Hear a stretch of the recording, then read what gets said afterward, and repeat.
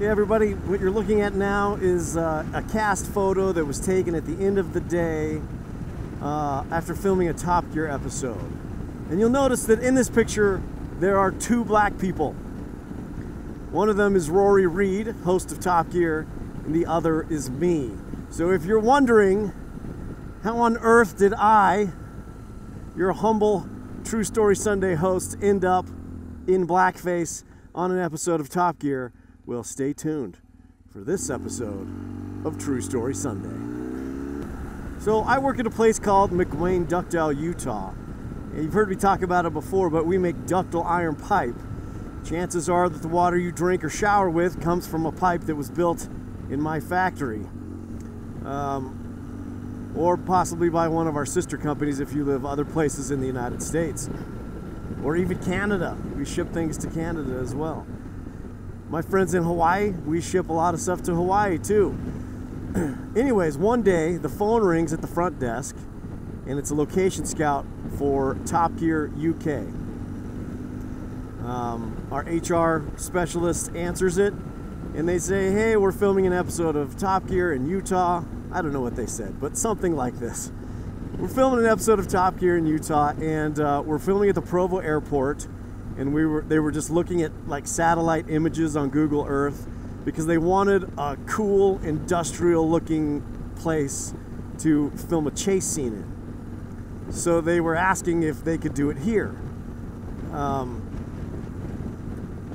my company is part of a large corporation, and large corporations are very averse to taking chances and risks, right? And letting Top Gear come and drive fast around your facility is a risk, because if somebody gets hurt, if there's an accident, then that's going to be really bad. There could have been, let's say Matt LeBlanc slides into a bundle of pipe, it falls over on him and it kills him. Next thing you know, we're part of an international news story about how we killed Matt LeBlanc at McWayne Ductile, Utah. So there was a whole lot of hoops to jump through to get our corporate structure to approve of this. And right up until the last second, where they were either going to do it at our place or find somewhere else to do it, they were running out of time. You'd think that they would have this planned out like way in advance, but they didn't really. It was kind of like last minute winging it kind of thing, which is exactly my style. So that was kind of interesting how they kind of waited till last minute, and a lot of things in that episode changed from what they had planned to what actually happened. Like the Bonneville Salt Flats, spoiler alert, it was flooded with water and they couldn't do what they wanted to do there.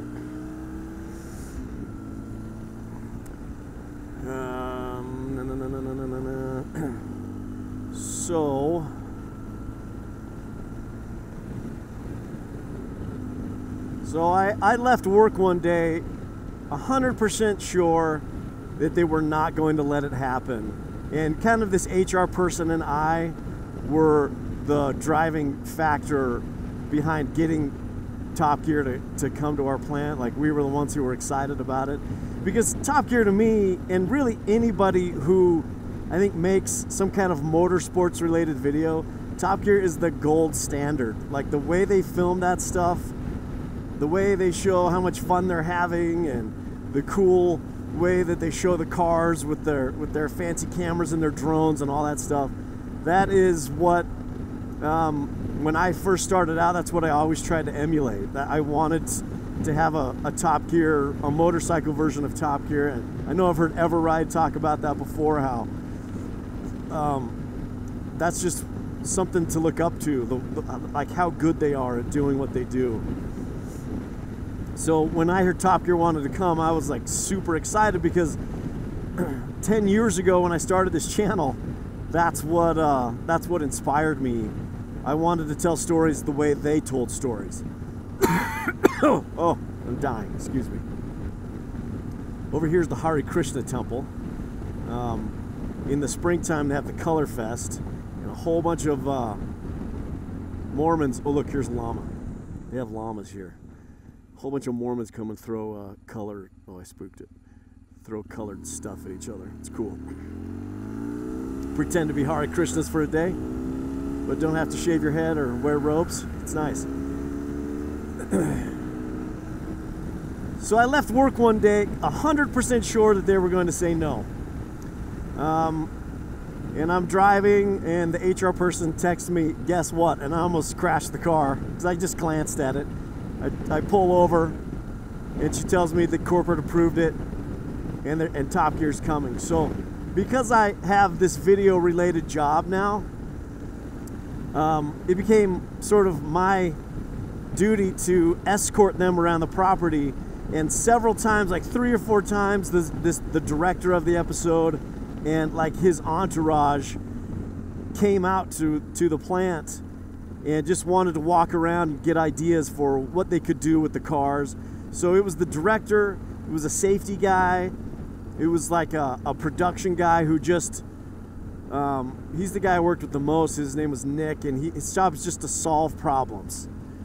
But like the most interesting problems in the world. Like the director says, I need a jump over here that Ken Block can launch over, and I need to make sure that this is set up the way that, and this guy just makes it happen. So every day his job is like wildly different. He might be trying to figure out how to get cars to the middle of nowhere for a shoot, or he might be trying to figure out how to arrange a bunch of ductile iron pipe and get jumps built over them so that they can film this episode.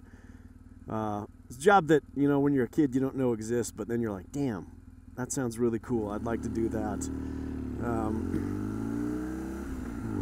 I was hoping they'd take me with them, but they didn't. So I worked a lot with those guys. I'd walk around with the director, and he would just come up with the most ridiculous ideas. And then, for example, we had this large dump truck at the plant, and he goes, when the bed of that dump truck tips up, how low to the ground is the back? And I was like, why? Because I know that we have to be like safe, and I know that the BBC had a safety guy there with them, and he would shoot down ideas if they were too crazy as well. But he wanted to make a ramp up the back of that dump truck that Ken Block could jump off of during the car chase.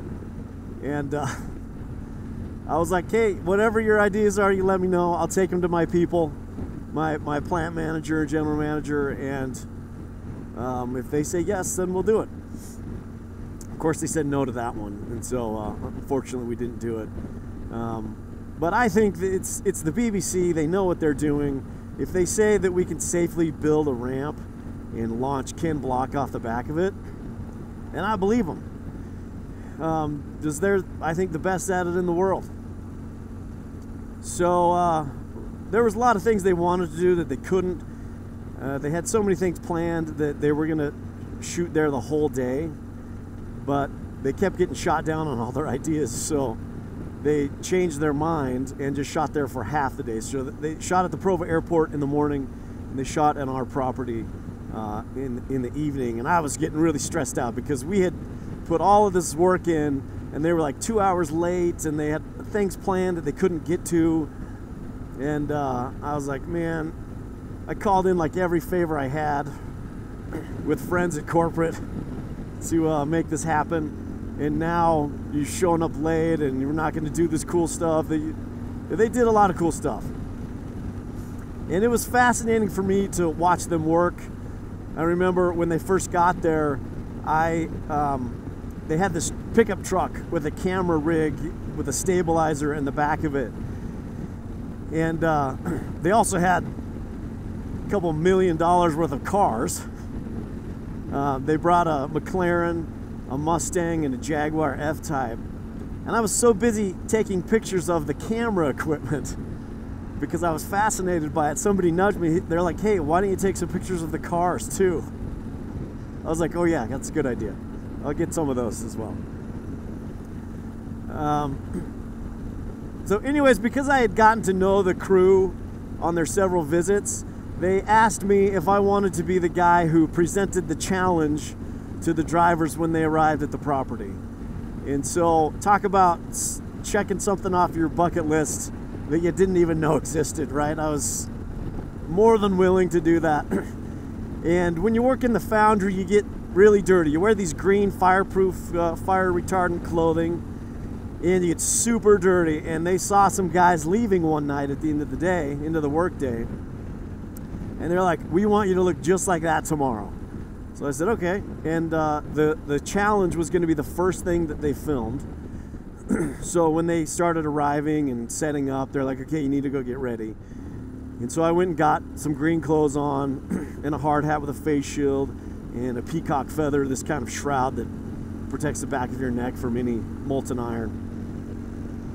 And then I walked through the foundry because the greens that I had were clean. And I was rubbing myself against this machine.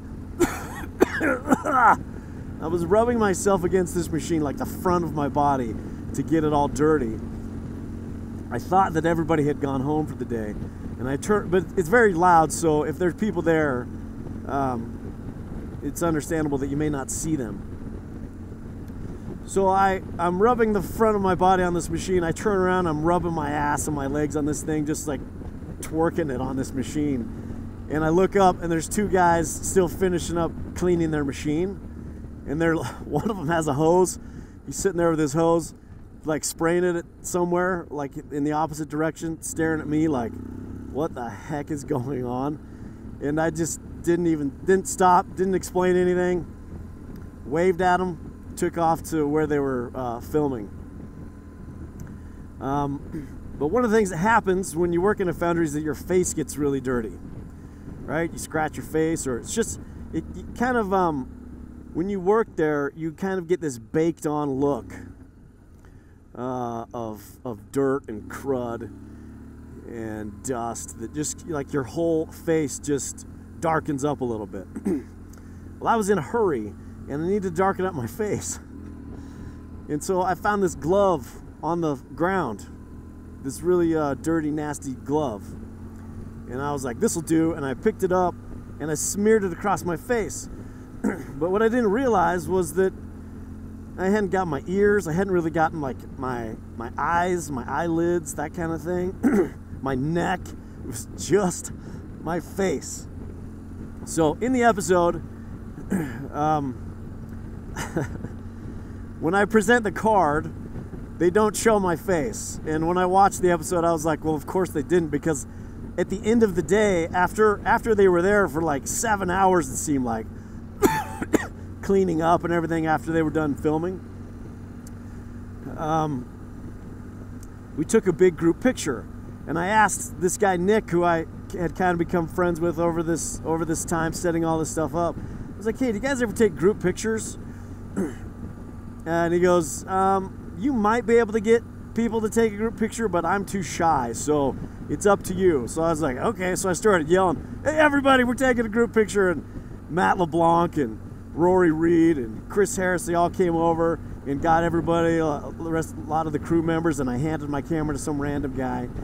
And then they snapped a couple pictures, and then everybody left, and I was like the last guy to leave that day. Left at like 9 o'clock that night after everyone had finished cleaning up all their gear. And I got home and I looked at the picture, and I was like, you are shitting me.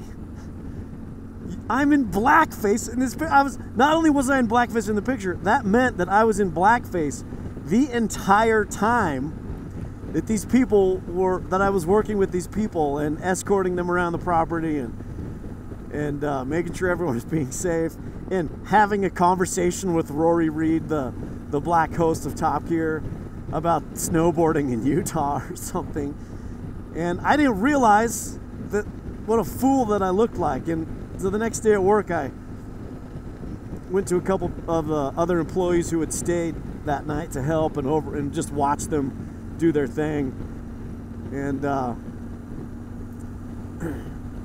was pretty frustrated with them because, you know, I'm like, hey guys, you couldn't have told me?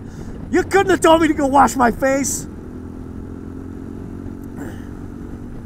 But it was funny. And I got a good story out of it, so that's all that matters. Let's call it that good for the... I was on an episode of Top Gear and Blackface. This has been True Story Sunday. Thanks for watching.